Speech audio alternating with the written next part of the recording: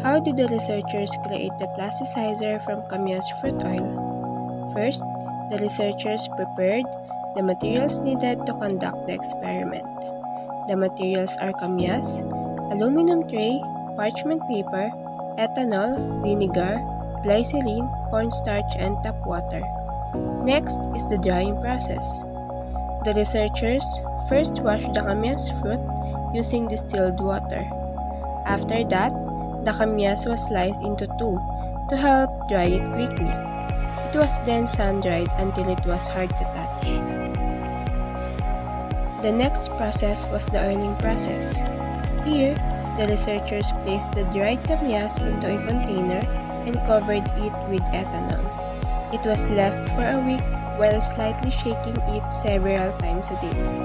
After a week, it was strained into an aluminum tray and steamed to let the ethanol evaporate. After the evaporation process, all that is left is the Camias fruit oil. After the oiling process, the researchers started to make the bioplastic. There are 5 aluminum trays used for 5 different setups. The first 3 setups are the experimental group, which contain different amount of Camias fruit oil as the plasticizer. The fourth setup is the control group with glycerin as the plasticizer. And the last setup was a random setup used for comparison with ethanol as the plasticizer. After that, in the heating process, the mixed ingredients will be steamed over the right flame.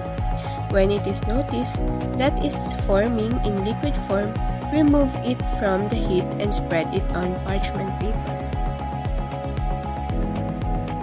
For the product testing, the bioplastic was tested for its elasticity, durability, and biodegradability. All setups were stretched to test the elasticity. In 1 ml, stretching the product wasn't a problem. The researchers do not encounter any struggle in stretching the product. It didn't expand much in 3 ml compared in 1 ml, but it stretched a bit. It didn't expand in 5 ml and started to break immediately. Moreover, the researchers find the product with glycerin to stretch easily. In ethanol, the product breaks instantly. For the durability test, the setups were folded to see if it will break or not. It doesn't break and returns to its original form within 1 ml.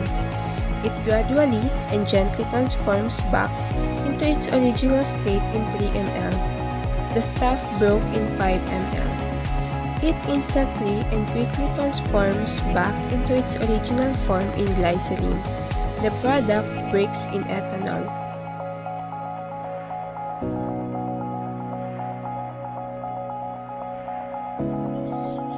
The biodegradability tests were done by putting the setups under the soil and was left for 5 days.